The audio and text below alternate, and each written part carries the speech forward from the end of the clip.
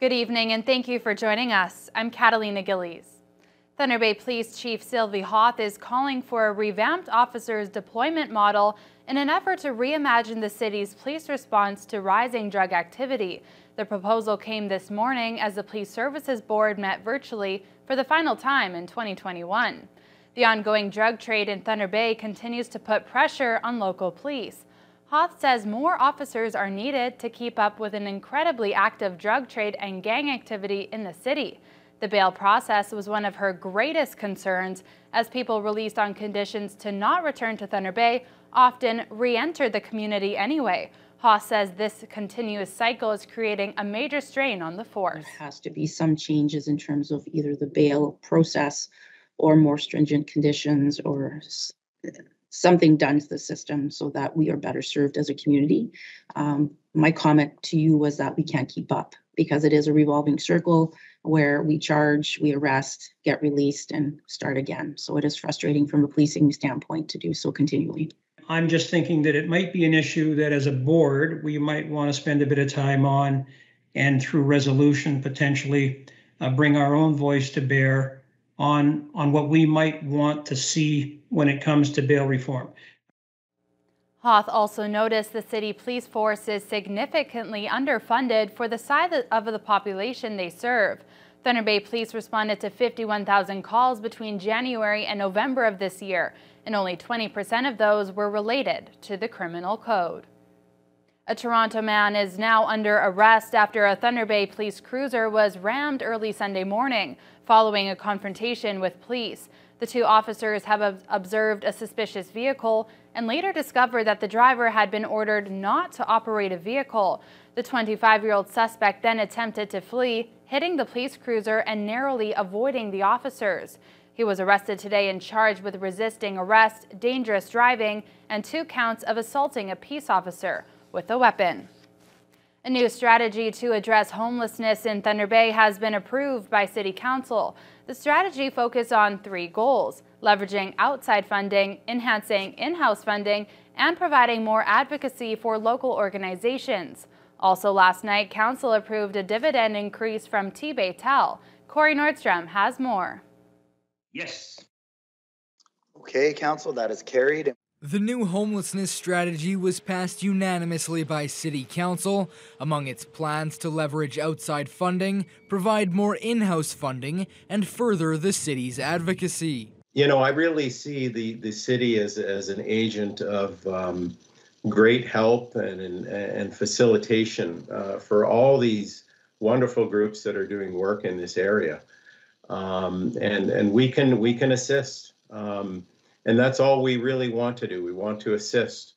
The details of the report include asking administration to locate financing to increase the Community Partnership Reserve Fund to $1 million, with $300,000 needed annually in future years. Additionally, the strategy would increase eligibility for housing projects like the recently proposed Tiny Homes project. While Council was in favor of doing more for the homeless community, some were concerned about the possible impacts on the budget. How are we going to pay for all this? And we have to be very understanding of that, you know, our tax situation in the city of Thunder Bay, you know, it's high. We are anticipating a favorable variance at the end of 2021. So there is the opportunity to allocate some potential funding from the 2021 positive variance, as well as Renew Thunder Bay. Gaps in service were also highlighted in the strategy, with administration noting the need for low-barrier shelter spaces and youth-specific shelters. City staffers well-versed in the funds know the return on investment is high. Every dollar the city puts in results in $7 worth of other revenue. Split between $1.40 in funding from other levels of government and $5.60 in earned and fundraised revenue that those organizations are bringing in. In other council business, a change to the T-Baytel dividend was unanimously passed. The city will receive $18 million a year from the telecommunications company until 2023, then see a $500,000 increase the following year, and by 2025, $18.75 million. Corey Nordstrom, TBT News. The city of Kenora has declared a state of emergency due to the recent spike in COVID-19 cases in that community. The Northwestern Health Unit reported 26 new cases in the Kenora area over the weekend. The state of emergency is meant to help secure additional resources from the province, and Kenora residents are being urged to stay home as much as possible to help stop the spread. The NWHU announced 12 cases today, and the active case count in the catchment area dropped from 117 to 102. Just 2 of the new cases are in Kenora, 3 are in Dryden, 2 are in Sioux Lookout, and 2 are in Emo. Fort Frances, Rainy River, and Red Lake all have 1 new case. Here in the Thunder Bay District, the health unit reported 11 new cases today. 10 of them are in the Thunder Bay area, 1 is in a district community, and the number of active cases rose from 63 to 65. There were 9,200 vaccines administered last week. More than 8,000 of them were booster shots, and around 900 were first doses. The vaccination rate is now over 90% of residents 12 and up with 1 dose, and over 80% of people aged 5 and up with 2 doses. Local MP Marcus Pawlowski is keeping a close eye on the Omicron variant as it becomes the dominant strain for COVID cases around the globe. Pawlowski has spent almost 35 years practicing as a doctor, including in Africa, and he's optimistic that this region can avoid a surge of hospitalizations based on the results seen in countries where the variant originated. If you look at South Africa, where they had a real large outbreak, Omicron became the dominant strain, and they did not find that the hospitals were overflowing, that there wasn't enough ventilators, there wasn't enough oxygen. That was certainly the case with Delta. Pawlowski understands the frustration felt by those who believe we were approaching the end of the pandemic, and he feels the recent spike in cases is merely a bump in the road. He also thinks the increase in availability of booster shots is the best bet to help people protected throughout the rest of the pandemic. A booster for a vaccine will give you added protection. This is just with all vaccines. So yeah, it's worth getting the booster, and certainly as somebody who still does medicine from time to time, I'm getting the booster. Ontario's top doctor is urging people to be cautious during the holiday season as the Omicron variant continues to fuel COVID-19. Scott Lightfoot has the latest. We are currently tracking to have more cases per day than we have ever had during the entire pandemic. The Omicron variant is now the dominant strain of COVID-19 in Ontario, says Dr. Kieran Moore, telling Ontarians that early evidence shows it is 4 to 8 times more transmissible than the Delta variant. This variant moves quickly, and we need to do the same. The current demand for COVID-19 testing is vastly overwhelming supply in Ontario. People report having to wait days to get a government appointment for a PCR test, and rapid tests are difficult to find. New direction on testing is expected from the province in the coming days.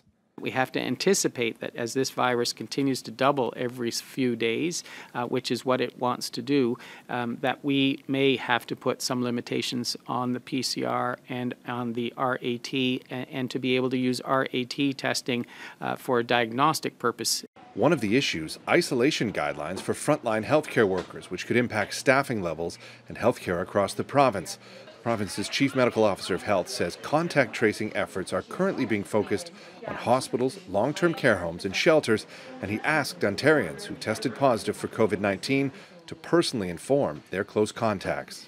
If you receive a positive COVID-19 PCR test or an antigen test, please support your local public health unit and your community by considering informing individuals you've been in close contact with and asking them to isolate as well. There is some positive news, according to Dr. Moore. Only 15 of the 4,600 confirmed cases of Omicron are in hospital, and none are in the province's intensive care system.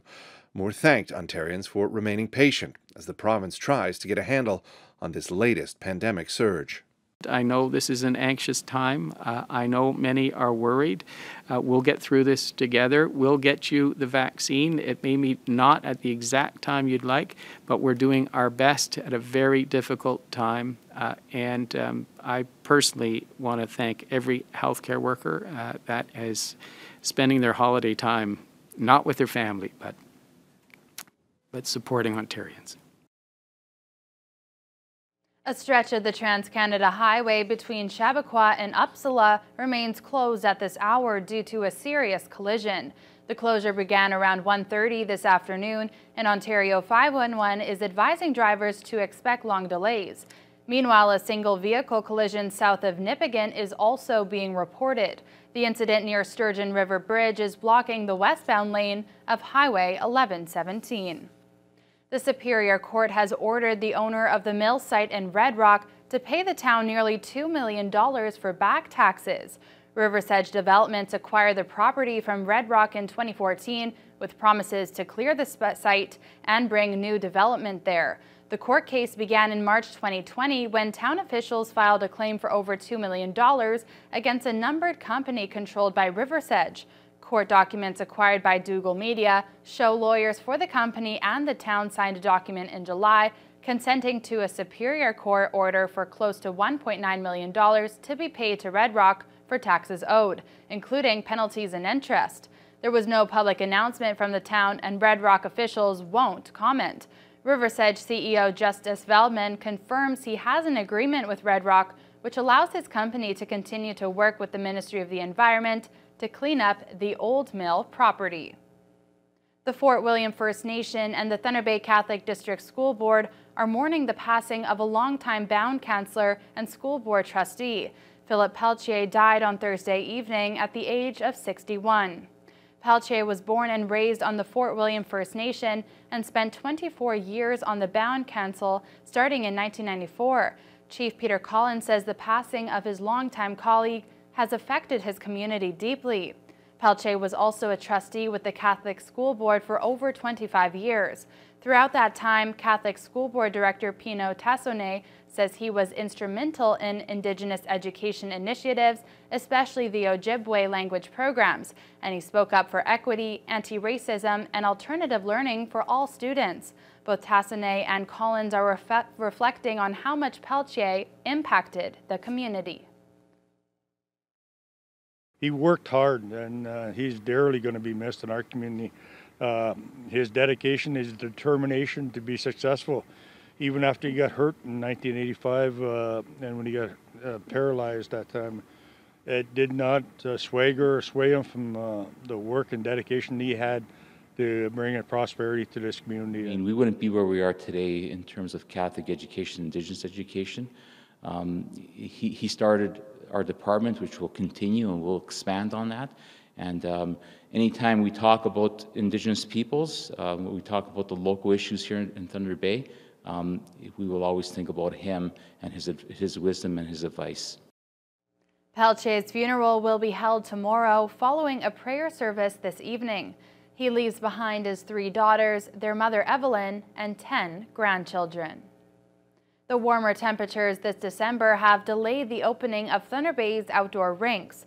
The rinks are normally open in time for school kids starting their Christmas break, but with the colder weather now arriving, that disappointment is soon to change. Higher temperatures and rain set back the preparations earlier this month, and city crews also can't flood the rinks when it's snowing. City Parks and Open Spaces manager Corey Halverson says they expect most of the rinks to be able to open up this Friday with hockey nets in place. Until then, crews will be clearing snow and adding more water to the ice surfaces. Around 14 sites will open up, mostly the supervised rinks and a couple that are better for flooding and freeze-in, with the rest opening up soon after. Halverson says as of now, the rinks won't have any capacity limits. Last year we saw really good user rates. A lot of people were out on the rinks, so we anticipate that this year as well. But yeah, we're going to have to keep a close eye on the changing restrictions because they could have impact, so we'll be watching that closely, and users need to sort of be mindful of that and be prepared for a change. Halverson says the only restrictions will be for the change rooms, as they will have to implement capacity limits for the buildings, but washrooms will still be available. Well, Fiona, it was